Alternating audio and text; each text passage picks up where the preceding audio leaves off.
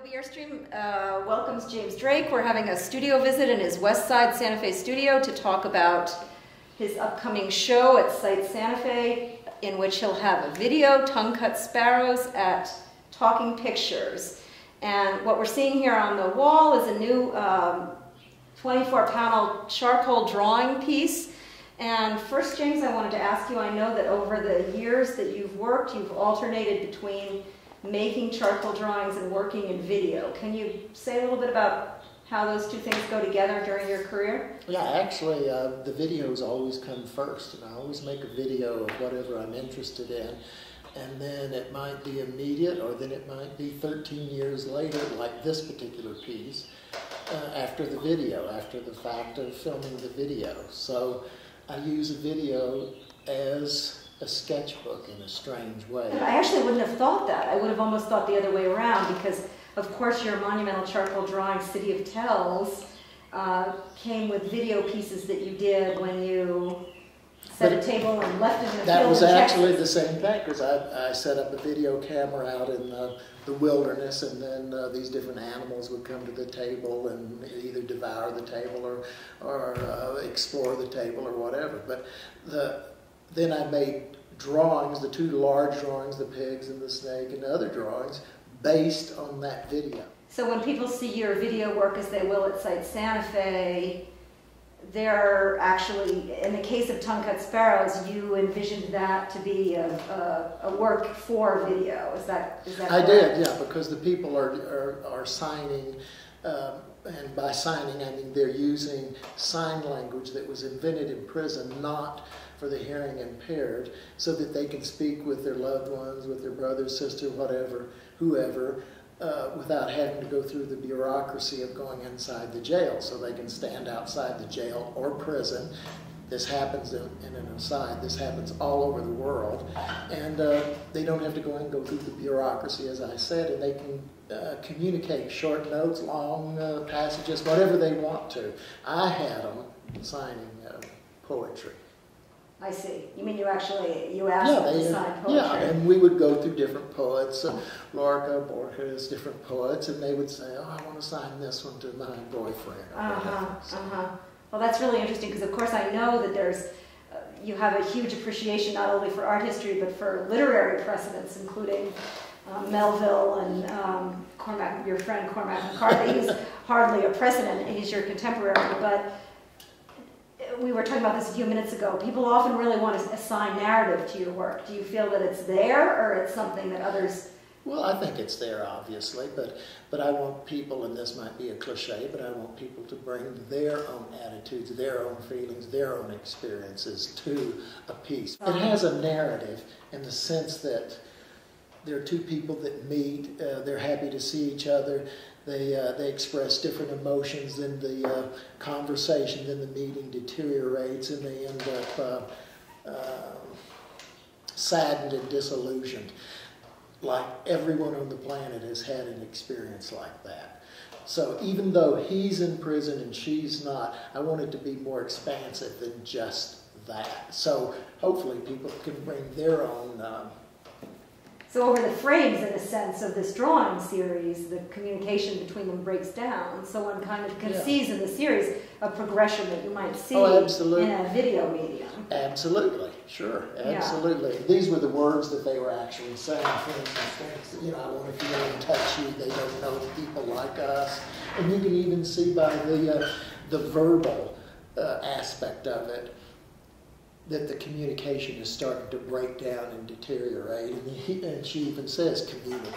I'm reminded, looking at this, I keep thinking back in a sense to the fact that the drawings that I'm more familiar with from before, from when you had your Site Santa Fe exhibition in 2005, are somewhat about the world of civil society, socialized behavior, where it devolves into utter chaos.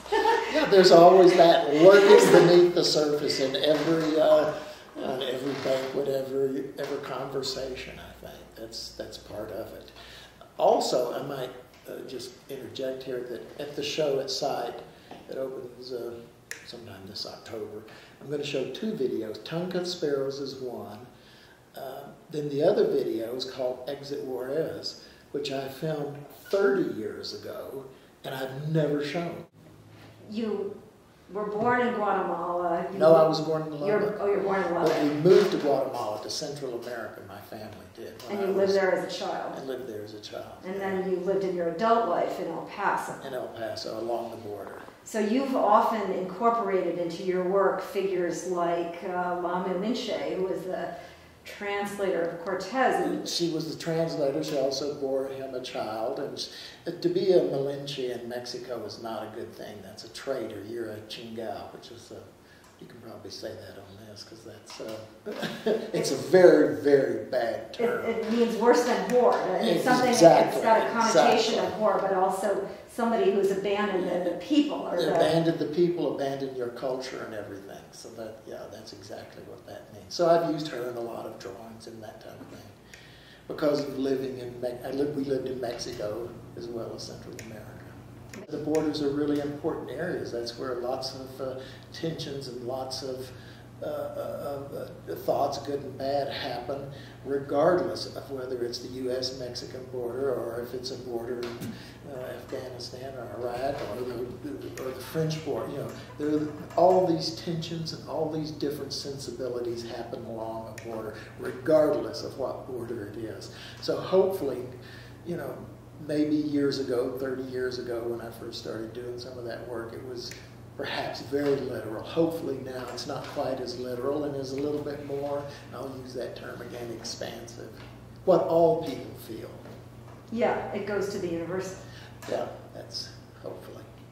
Well, and the other thing I think really has to be said is that your work in charcoal is virtuosic.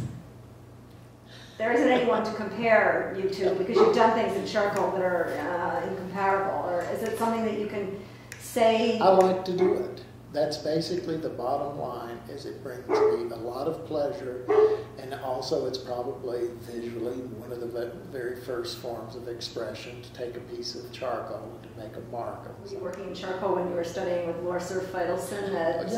Actually, he was a huge influence at Art Center in LA. This was back in the 60s. And Lorser was very instrumental, and I used charcoal. You know, the same charcoal I use today. So.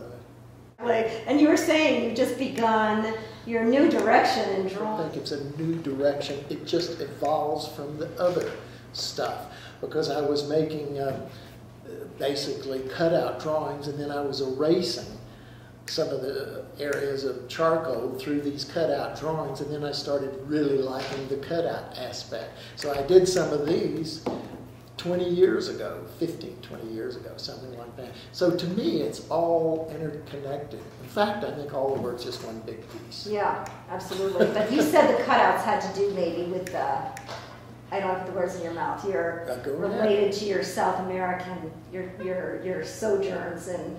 Well, yeah, sure. Rococo. Oh yeah, well, yeah, because you're able to, my Rococo longings, my Baroque longings. Your Baroque longings. Which is, you can't deny some of these things that you fall in love with, and even though you know you probably shouldn't love them, you do anyway. Test our Melville knowledge now.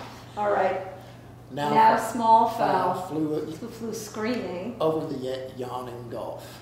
The sullen white surf beat upon its steep sides, and all collapsed in the great shroud of the sea. Rolled on as it rolled 5,000 years ago.